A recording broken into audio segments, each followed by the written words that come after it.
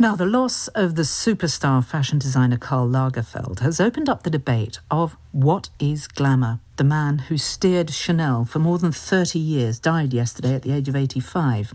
In 2004, he became the first fashion designer to collaborate with high street clothes store H&M. But one hugely influential online fashion retailer has changed its view of glamour.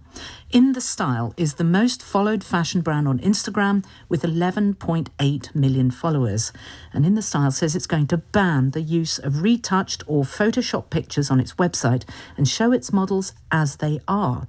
Daniel Meadows is a photo retoucher and he's worked for Chanel and L'Oreal, and he told me what retouching actually involves. Retouching is basically just post-production of the images that we see in advertising, in magazines, on the billboards that you might see at the side of the road, on bus shelters, and we'll just clean up the shot before it goes to print. And what do you mean, clean up? I mean, what if I had a spot on the end of my nose, for example? That would be removed.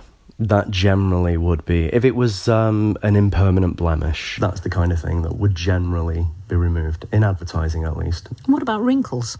See, that's the difficulty, isn't it? At the high end of the retouching industry, you will find people, myself among them, who absolutely believe in leaving wrinkles there.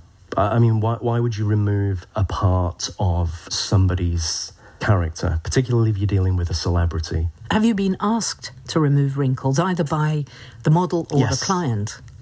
Yes, I have, including by celebrity clients. And honestly, if it's the model's choice, I'm absolutely fine with it. You know, they might cover it with makeup, they might ask for it to be done in post, and you know, I'll be happy to do that if it's the model's choice.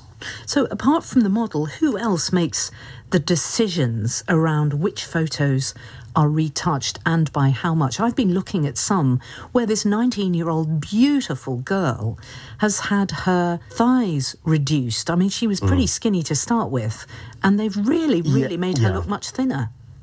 Yeah, that was Zendaya, wasn't it? I remember the shot. That was appalling. There are a lot of errors being made in my industry at the moment.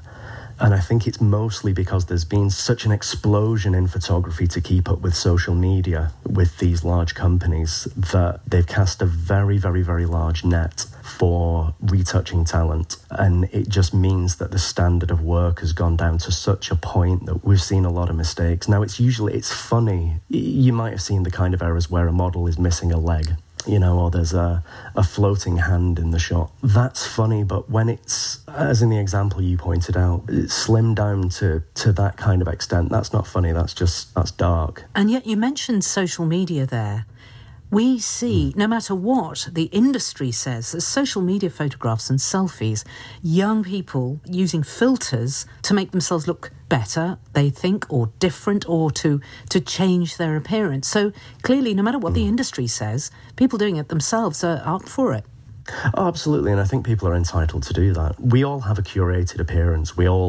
Most of us have a social media online presence now, and whether it's just choosing from your best photographs or applying makeup or putting on your best jacket, we all curate our appearance online. And if that's giving a photograph a little bit of a nudge, removing a blemish in Photoshop after the fact, you know, you are individually entitled to do that, and that's not something we can ever or should ever try to stop.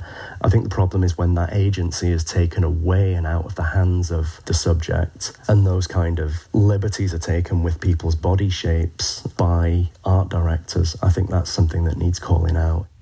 Daniel Meadows, a professional retoucher. Well, Maria Malone is Principal Lecturer for Fashion Business at Manchester Metropolitan.